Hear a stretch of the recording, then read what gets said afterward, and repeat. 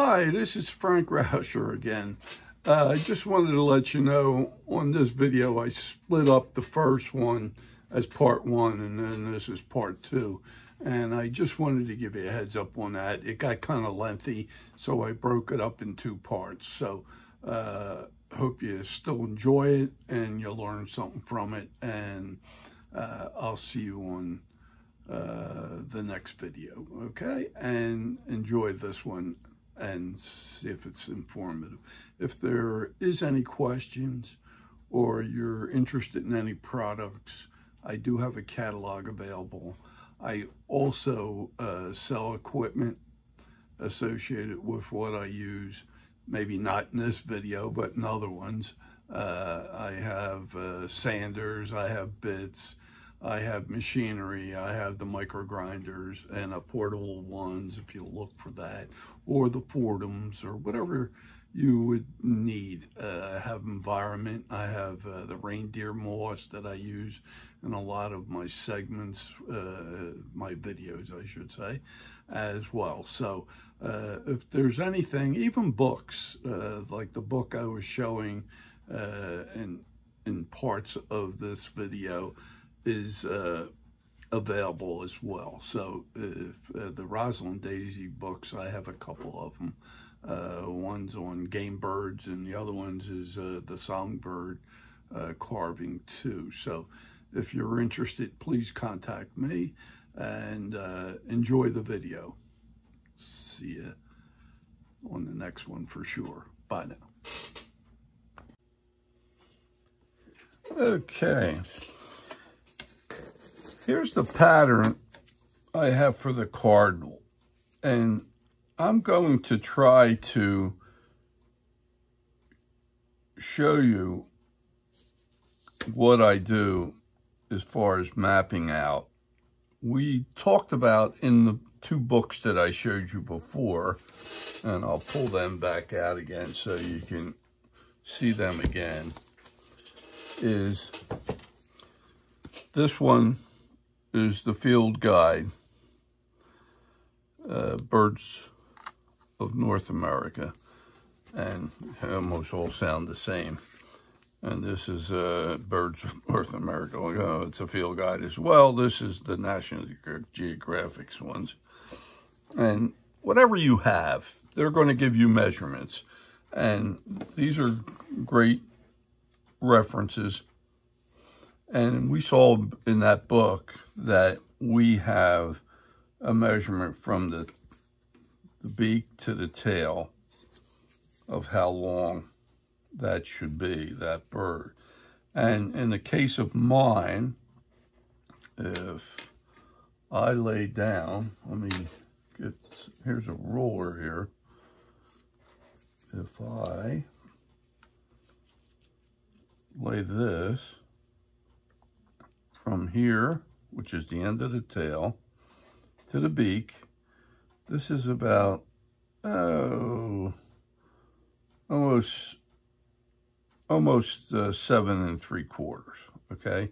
So what I did is I put a line down here, and I put a line down here on my paper, and then I try to draw the bird in profile between those two lines, starting with the beak and ending with the tail, and try to get this down. It's not an easy process if you don't have reference material in front of you. You can look at pictures, and you can also go on the internet and ask of people that do drawings or sketches of the cardinal, and you'll see a lot of this, okay? And like I said, my experience is I've done these so many times, and I've made mistakes in the beginning, but I end up developing this to get that profile. Once I get the profile, then I project it down so that you're looking down on this bird like this way on this back, and that's the top view. This is the profile view. And then I also provide what happens under the tail, where the rump ends and the tail begins on the bottom side as well as on the top side here. I also do a profile view of the head, and that's helpful too. And not all my patterns are set up that way, but I try to do it. And then for the helping of people to get measurements off of this, I try to establish a whole setup. And you'll see as you follow my videos how I actually develop and get the head in place and what have you. And in the case of the last bird that I just did, and that was the chickadee, and I have one here.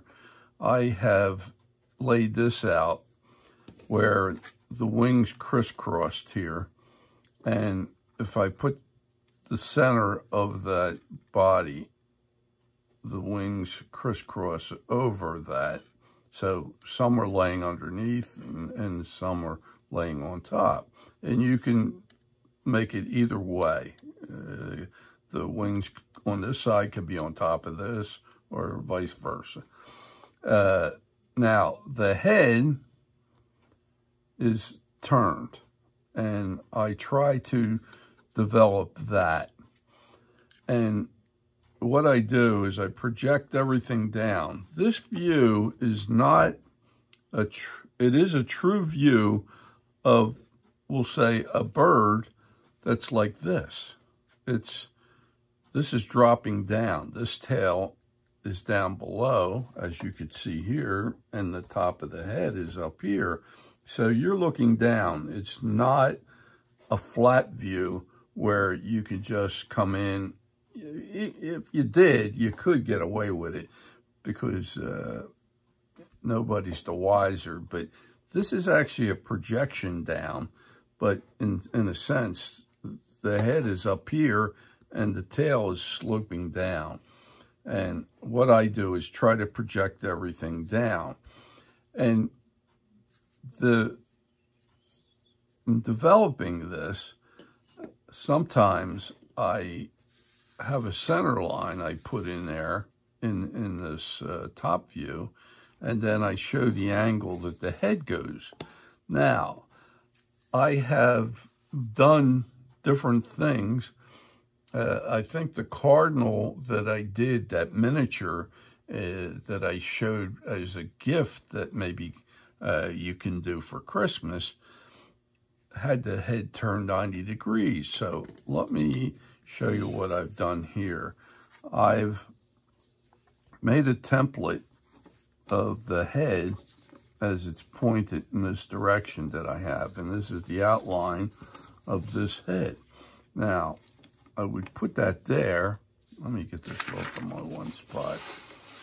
That's not the best one there. I hope we're in view here still. Yeah.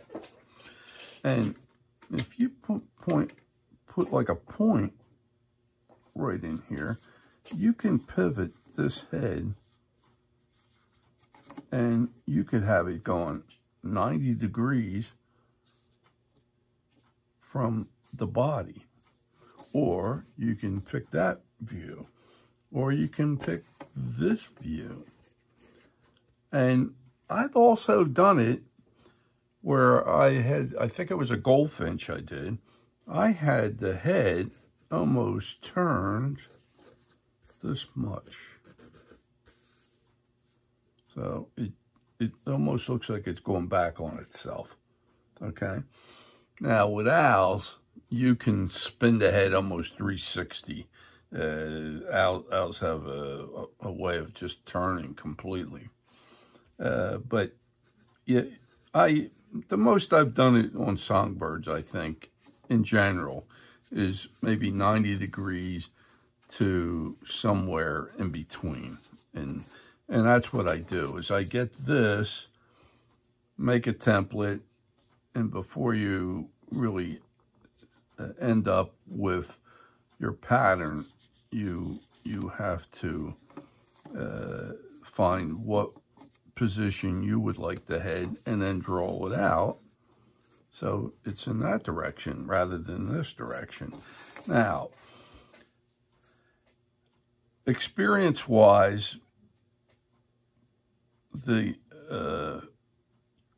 Cardinal, I did a lot of line work, and I do some burning in that direction, and you know, I try to mark it out, and there's different ways of approaching this. As I did with the Chickadee, we did a lot of burning where I burned on the leading edge and lifted, and that gives you this look like we have in here of the cheek area, where you can see we sort of make illusions of feathers that aren't really raised, and I'm looking for a soft look, and it's the same way I do some of it in the mantle, and then maybe towards the end I raise a couple, and that is this like grouping in here for this bird. Now, don't think that putting a center line down the middle is, you know, you're trying to establish how wide the bird is. This is difficult because you don't have the views of looking down on a bird, and you really have to do some study work and sketches and stuff like that. And I'm going to be upfront with you here. These patterns, a lot of it, I actually start out with the dimensions of how long in this, and I take a shot like this and make sketches, and then after I get into it, I get a block of wood and I start going through how I want this. I cut this out first, and then I get the top view and I cut that one out, and you'll see that on my videos how I do that. But when I get done, what you don't know is I go back and I'll have to change things to reflect what I did on the carved piece, because a lot of times things sort of change a little bit. So you're not always fixed to everything that's here. Lengthwise and widthwise, you always want to keep this distance from the center out on each side.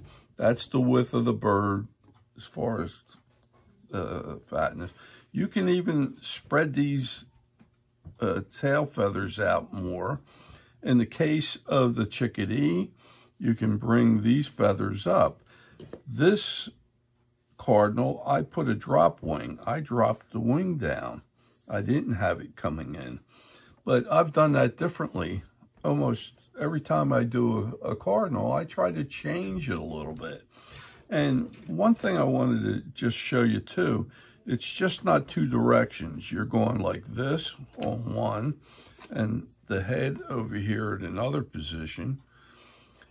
I'm going to show you, I'm bringing in this Chickadee, and I'm going to try to get it so that you're looking down from the top.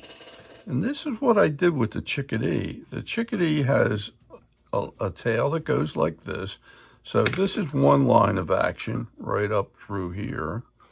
Then the body is going this way. That's the middle of the body. So I've then turned it. So here's the tail this way. The body's going this way. And then the head is turned again. So there's 3 turns to this. It's almost like a swinging arc. And you can do that. If you look at this one that I did, I only did it in 2 directions. I have it straight up, and then I have the head turned. So there's a lot of ways of positioning the bird and to making changes. And I wish I could say you could go to one source and get all this information as far as where the mantle stops and starts. You really have to do your homework and look at different references. One of the hardest ones to get, I think, is the top view. And in the internet today, you can get pictures every which way to Sunday, almost, except that the top view isn't what most photographers are trying to shoot on for. So you're sort of winging it. What is the dimensions this way and this way? And it's a point of I guess experience. And like I said, if you can get a mounted bird that you can borrow, I used to borrow from several sources, and I was able to get that. Now, there are books out and there's patterns out already, which saves you from doing that. I'm only trying to give you the basics of how I start. But most of these dimensions that I give you is after the fact. After I carve it, I come back in and I know what I was shooting for, but what does it really end up as? If I want that look, I give you the true dimensions that I have. Now, like I was mentioning earlier in the video, Larry Barth does it in clay. And then he builds his bird out of wood after that. And that is one way of doing it, but I like to just go on to wood. That's me. I'm I guess lazy, and he's into perfection. I'll give you that. And I don't want to go that crazy, but there's no easy way. And then how to get the view of what's happening on the underneath side of the tail is another problem sometime. Now, I'm going to put this out, and if anybody can add to my information that I'm trying to give out here as far as reference, where to go to get these references for dimensions and everything else, I would appreciate it if anybody has that sources that I could pass to my subscribers here or my viewers.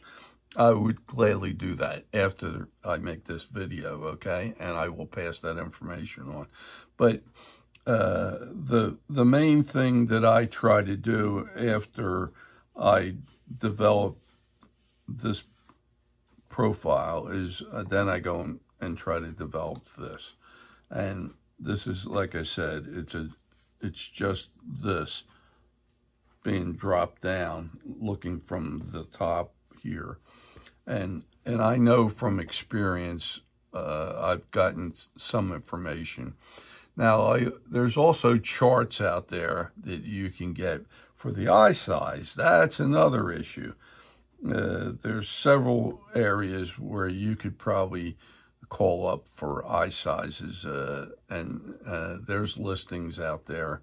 And if somebody needs them and wants to get a hold of me on it, I have charts that show the size of eyes from a lot of birds, okay? So that's out there too. So I just want to try to give you some information. I don't know if I'm really clarifying this, and I don't know if I'm really giving you the basics of this is how I make the pattern. But it's not that easy. It's over the years I've learned by trial and error. The other thing too that I've done with the cardinal is that one I had done in a dome that was a miniature. That was something I had done in class, and I actually made this body a little wider because I wanted it as a winter scene. And what I did is, I'm going to get this template I made for you here and put that here, and I'm going to show you. I turned the head 90 degrees so it was looking that way, and I made this template that way, even leaving this as is, okay? I mean, this is the general dimensions that you need to know, no matter if the head's turned or not. You're working from this center line, And this is what you're looking at here. And you're trying to, from one side to the other, this is the dimensions you're working from, okay? And what I did is I made the body a little wider, maybe 1/4 of an inch on either side, and then pulled it back in. And that was to get a winter scene. I used that bird just like I did in that dome. I fluffed it up and I made it fatter. Okay, so that's another way you can change things. And the tail as well, these feathers can be spread out a little bit more. You can go out, you know, I'm not saying you're going to go like a fan going out through these feathers, but you can actually make these wider. So there's all different positions. There's no set pattern that gives you the ultimate. And you'll see that with some birds where you can get patterns where they're in a sitting position, standing position. Some of them patterns will give you the wings out. So you really got to go some. But there are people that have made the patterns and they save you a lot of time. But this is how I approach making a pattern. The other thing I want to give you as really is very basic. I go through the middle of the beak here, and I call this a beak line, and I go right through the beak, coming back through the head. Now, I try to transfer this to the other side of the head when I'm doing the bird itself, no matter if it's this way or that way. There's a beak line that's going to go in profile here, and that has to have here's one of them here, and the beak line is going right through here, right through the beak, like so. That didn't show up, did it? Let me put that down. There you go. So that's my beak line. So everything on one side has to be the same on the other, and you need to get a 90-degree. You got the center line going through the center of the head, which is this, and then you have the beak line, which is going all the way around to the other side, from one side to the other. This is imperative to have this with a 90-degree, like crosshairs, right on top of each other. And then you can start building and knowing how far out the width of the cheek is, where the eyes would be placed, okay? And then this necks in, you know, that this head comes up into a point, not here, but back here. So all this pulls in, and I'm trying to reflect that in my pattern, but it's hard, you know. But you do have a flat spot. See, what I'm trying to do in here is there's a flat spot, but then it rolls over down into this eye area here.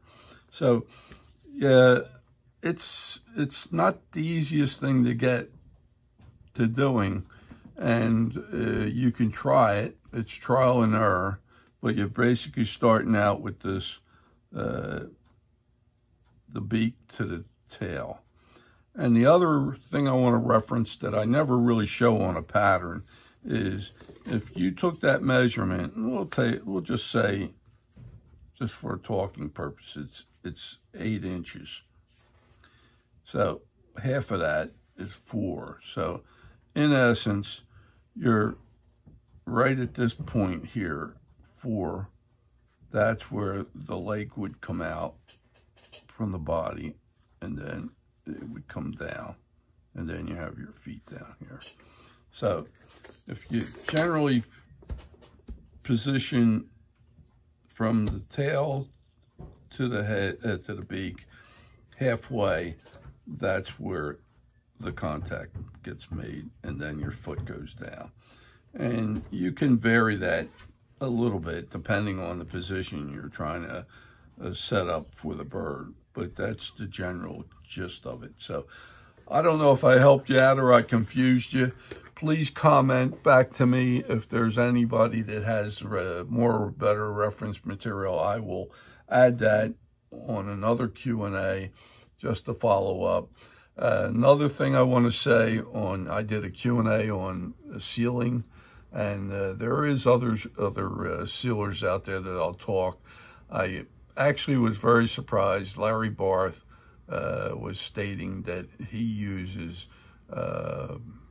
gesso, and it was Liquitex he really liked a lot, and how he works it and stuff like that.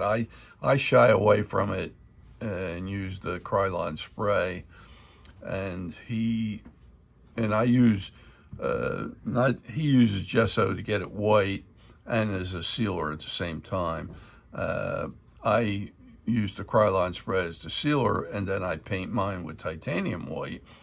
So everybody has a different method, but he swore by the gesso, and you got to watch with gesso. You got to water it down, and you got to build it up slowly, and you don't want to lose your detail. So I hope you got something out of this. I hope you enjoyed the video, and if you did, please give me a thumb up. And if you could subscribe to my channel, I'd appreciate that greatly. And if you have any friends that are into birds or even animals too, I'll be doing them too. Please reference my my website, or not my website, my YouTube channel, and I'd appreciate that very much. And hope to see you on the next one. I will be starting a new bird, so bear with me, and I'll see you on the next video.